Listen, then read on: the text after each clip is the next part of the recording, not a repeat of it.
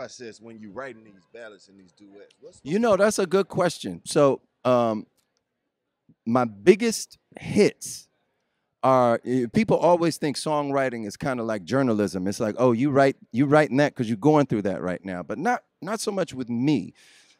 Some of my biggest romantic ballads I've written when I was just lonely or there was a disconnect in my relationship. So basically I'm writing about a fantasy that is not really happening in my life. And somehow when I'm in that empty place, I can find the words to describe what I want beautifully. And I think that's why they like when I wrote Spend My Life, the me and Tamia joint.